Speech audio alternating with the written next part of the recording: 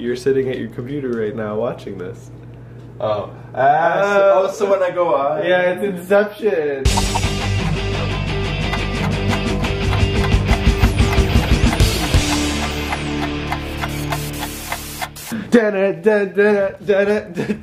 Even at Jake's, I must have hard-boiled eggs. You demanded it. Yes, and the 3 that I'm having are not necessarily the same as the 3 that he's having. I like your jeans. Like your fly is super not zipped up. I need 2 hands. Yes. She wore those jeans like me. What? How they fit? Like the yeah, fit they fit nice around your ass. Oh. Oh, do they? Like it's a good. I'm not hitting you. I'm saying it looks good. It's a good fit. Thank you. You're welcome. Just because you know. Yeah. Boil. Boil faster. In real life, the burner is red, but in the video, it looks pink. Really? Let's see. No, it looks pretty red. Wow. I think you're colorblind. Dick. Making a milkshake, pours the entire blueberry carton into the blender. It smells kind of tastes like, I don't know, like blueberry, banana, caramel, which actually isn't that bad. Blueberry, banana, caramel, yes.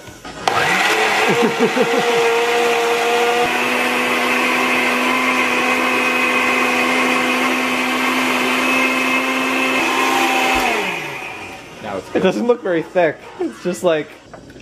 Oh, actually no, it doesn't look too bad. Okay. Yeah. What's the verdict? Is it good? It's not cold enough. Should use the frozen bananas. The frozen bananas are not for you. We're saving them for when the Pope comes over, I guess. I don't know.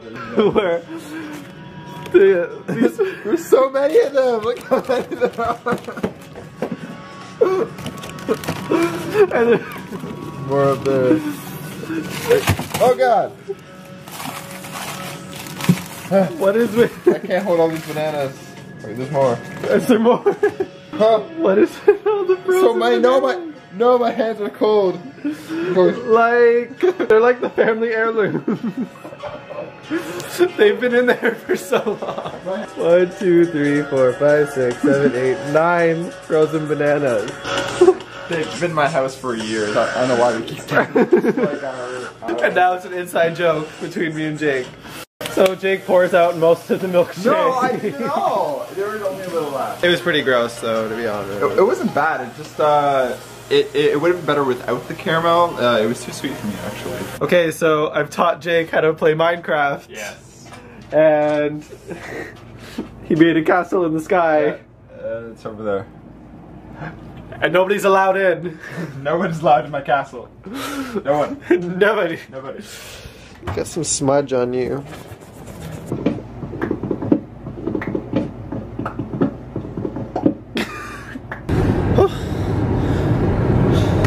Back in Brampton. Hi Mom, how are you? Hi. Oh, What are you doing? I'm sorry. It's taken 20 minutes just to get the car warmed up while sitting there. I know, I'm sorry. My mind is kind of... Look frozen? No, it's... Well, first of all, it's really cold. But... And your gloves are in your bag. I had these 2 ladies in front of me on the train that were just engaging in the most mind-numbing small talk. Hour-long small talk that I like the conversation went from kids these days are out of control to freaking teachers and parents, it's the parents' fault, and then somehow they got into light bulbs and saving energy, and and then one lady asked what the difference between Celsius and Fahrenheit was, and I was like, God, I hope you're not a chef. And then they started talking about how the clothes that the kids wear these days are ridiculous, like jeans with holes in them. And then they were talking about the good old days, the clothes in the good old days with the fishnet stockings and mesh, and it was just mind, I don't know, I cringe at take it you didn't have any headphones. No, I wish I had brought my headphones. I was tweeting the entire trip, like a play-by-play of this conversation. Go a little earlier, you get a seat in the quiet zone. It was ridiculous. Or bring your headphones. I hate anything that has to do with kids these days, or, you know, that sort of shit. Well, you know, every generation does that, right? I know, which is why it's like... when you're in your 40s, you will say, kids these days, and then you will... Remember the good old days when we used to just wear jeans with holes in them? And guys used to wear their jeans down to their, you know, the bottom of their bums? Because, you know, kids these days will be wearing something completely different when you're in your 40s. I don't understand how people can just strike up a conversation with a complete stranger. How did you know they were strangers? Because they just met and started talking. Well, for all you know, they thought they were philosophizing. At one point they kept looking at me and just smiled and kept talking, and I was like, you guys know that you're annoying me right now, and you're just talking and you're trolling me. I was like, how they know that they're making my brain explode right now. And they're just gonna keep going. And then one of them left, and I had to make sure I didn't make eye contact with the other one, because then she would have tried to engage you in conversation? Engage me in conversation. I don't need that. Well, I guess I'm glad to be home. Like, I'm not glad to be back in Brampton, but I'm glad to be back at home. Does that make sense? You know, I like home, but not Brampton. I don't like the way you talk about Brampton. I hate Brampton. It's been a very, very good city for you to grow up in. In which to grow up. Whatever. It was a great place to grow up. Was. Yeah. It's still a great place to live. To grow up. And to live. Not once you're grown. Whatever. Then. Okay. I don't know. Whatever.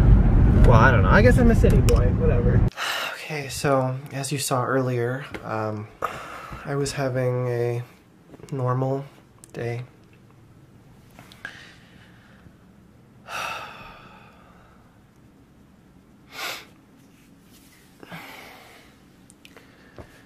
And then I had dinner.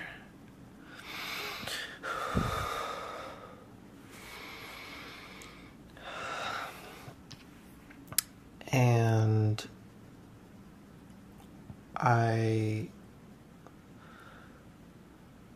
hang on.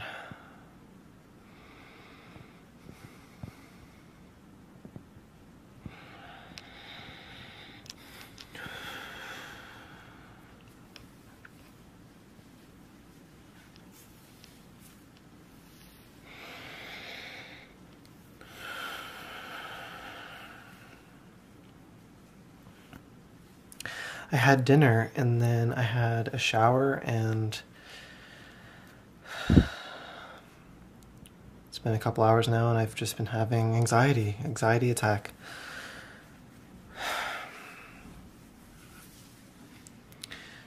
And this right here is one of the things that I do when I have anxiety. I just constantly run my fingers through my hair. And for some reason that calms me. So if this is your first time watching one of my vlogs, I have an anxiety disorder called GAD, Generalized Anxiety Disorder, where anxiety attacks manifest because of an irrational phobia. In my case, it's emetophobia, fear of vomiting. It happens at random times, but I'm going to say 90% of the anxiety attacks I've had in my life have been at nighttime. I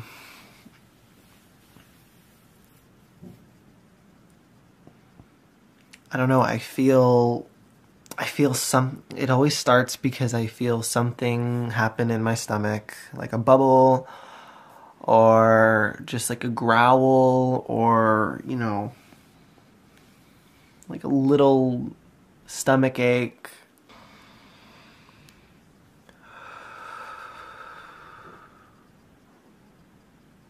And because of this little blip in my stomach, I start to breathe really heavily.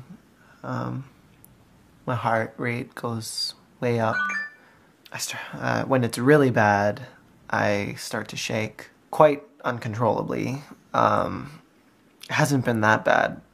I haven't had an anxiety attack that bad in a really long time, though, like more than a year.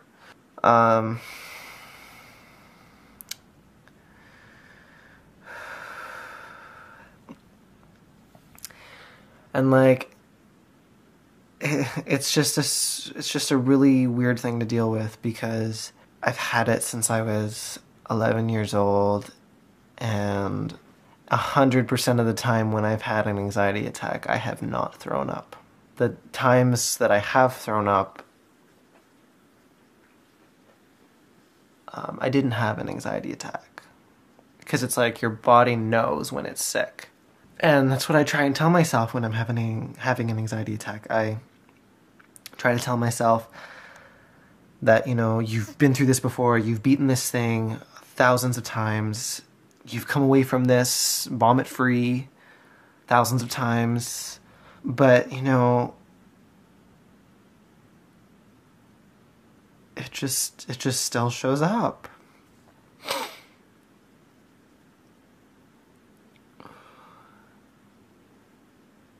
And by no means do I have the worst, most severe type of anxiety that there is, because I've been to meetings, I've been to anxiety meetings before, mental health meetings, where people have given speeches, like really, really mentally ill people giving speeches, and it's like, I really have such a minuscule thing here compared to those people, but because I don't have anything else to compare it to, it feels bad to me.